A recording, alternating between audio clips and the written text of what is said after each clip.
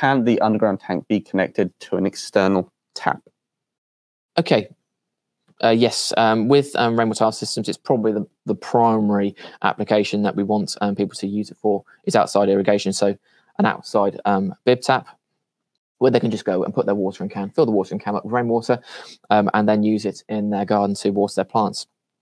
And we've discussed, of course, before rainwater being much better for plants.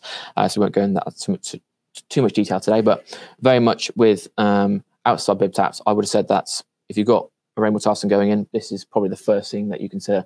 Really super easy to install. Just need to have a feed line coming off the pump, going out to an outside tap, and then, as I say, automatic submersible pump within the underground tank.